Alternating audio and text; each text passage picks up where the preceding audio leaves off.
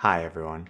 I've been involved with photography since I was a little kid, and there are a lot of times in my life that people have asked me what they could do to become better photographers. So I thought I'd put together a video so that I don't have to go over my little talk over and over again. I think that there are several basic principles that are important to really understand the fundamentals of photography, and one of them is proper exposure. Now, while some concepts translate from photography to video, there are some pretty important differences, which is why I'm going to end up making two videos, one for photography and one for video. A lot of people are really intimidated by photography, and I really like to keep things very simple. So my videos will focus on what I believe will help you improve your photography skills the fastest. Since I'm sure most, if not all of the people who are going to watch this video are going to shoot with digital cameras, I'm just going to focus on the digital aspect. If you are using a film camera, then just substitute the word sensor for film. So what is a proper exposure? The proper exposure simply means that for the scene that you're shooting, the proper amount of light is hitting the sensor. That's really it. It's not any more complicated than that. If too much light hits the sensor, the photo will be overexposed. Overexposed photos are too bright, and they generally tend to lose detail in the brightest areas as they become pure white. If not enough light hits the sensor, then the photo is underexposed. As I'm sure you can imagine, underexposed photos are going to be too dark, and a lot of times you'll lose all the details in the darkest areas as they're pure black. Believe it or not, there are only two basic elements in your camera that control how much light hits your sensor: shutter speed and aperture. Many people consider ISO as part of the exposure. However, as I'll explain later, changing your ISO doesn't actually change the amount of light that's hitting your sensor. To make sure you have a complete understanding, I will include ISO in the later part of this video.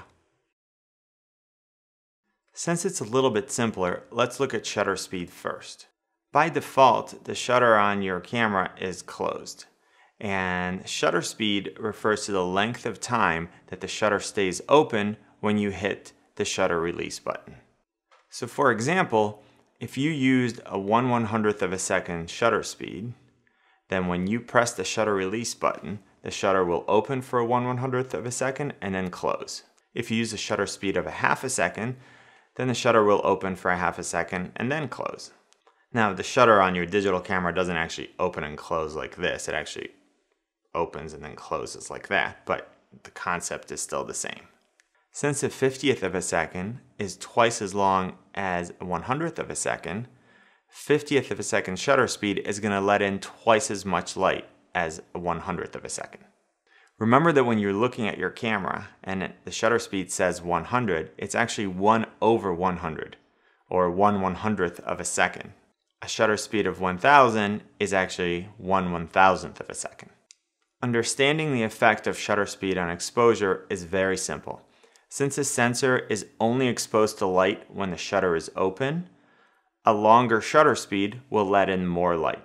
A shorter shutter speed will let in less light. So if you're looking at your photo and it's too dark, one of the ways that you can brighten it up is by using a longer shutter speed, and therefore letting more light hit the sensor. On the opposite side, if your photo is too bright, one of the ways to make it a little bit darker is to use a faster shutter speed and therefore not let as much light hit the sensor. Aperture, or sometimes you'll hear people say f-stop, refers to the opening in your lens that lets light travel through and hit your sensor. Before we get into anything that's more complicated than it needs to be, I'm just going to say, and it will be pretty intuitive, that a larger opening is going to let more light in than a smaller opening.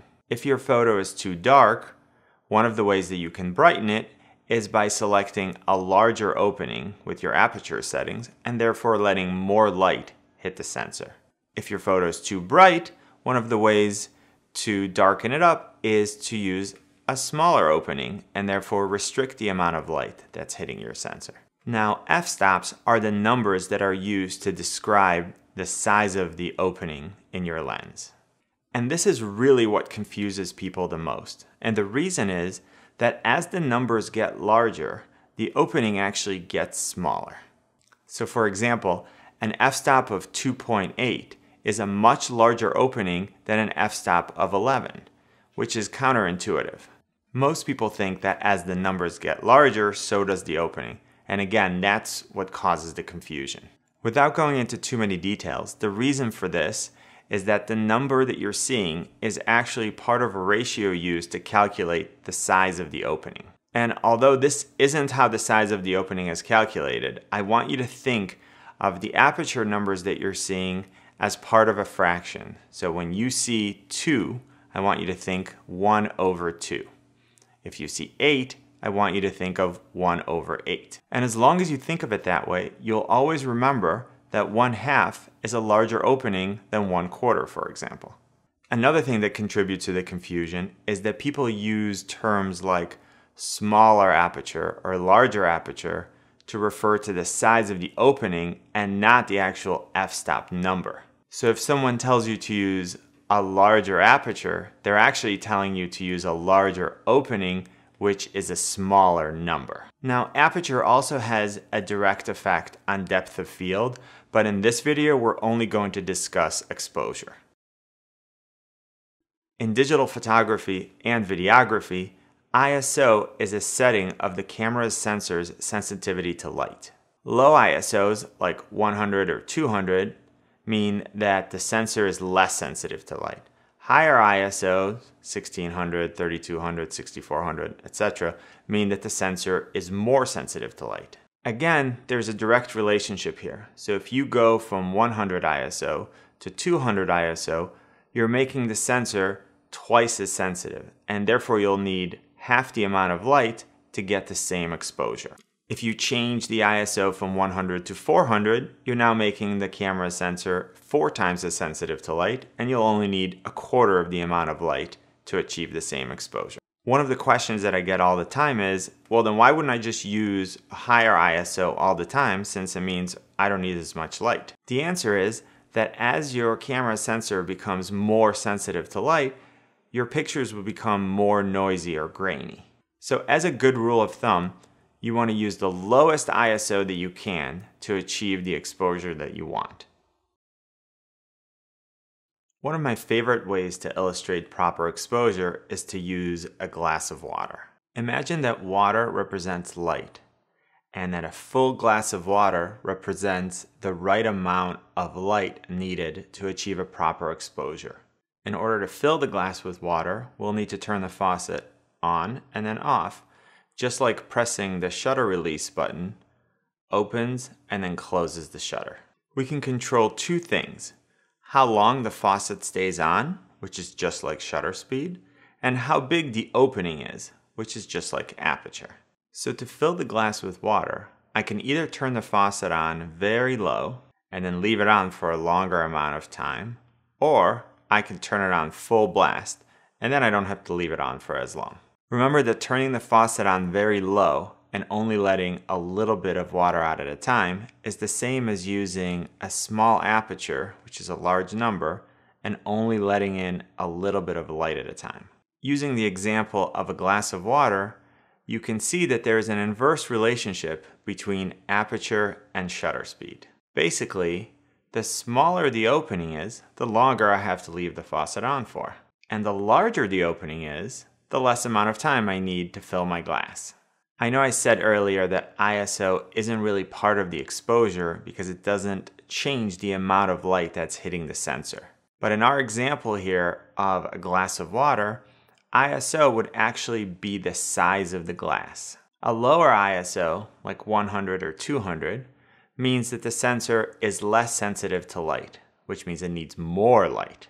That would be represented by a larger glass. A higher ISO, meaning the sensor is more sensitive to light, would be represented by a smaller glass. Finally, to illustrate over and underexposure, a glass that is only half full would be underexposed. I didn't get enough water in there to fill the glass. A glass that is overflowing is overexposed. I put too much water in there or let in too much light. Now, there are scenarios that would dictate how fast a shutter speed you might want to use, or how large or small an aperture.